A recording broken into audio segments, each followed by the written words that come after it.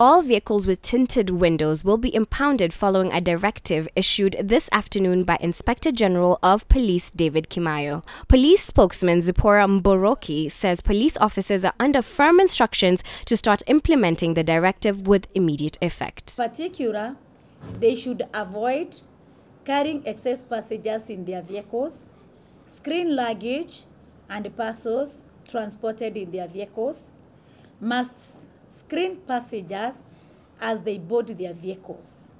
All vehicles with tinted windows to be impounded with immediate effect. Kimaiyo says the directive is part of security measures he is undertaking in the wake of the terror threats experienced in the country. AP spokesman Masood Mwingi said police officers have previously complained that tints were making it difficult for their work because they are unable to identify occupants in vehicles.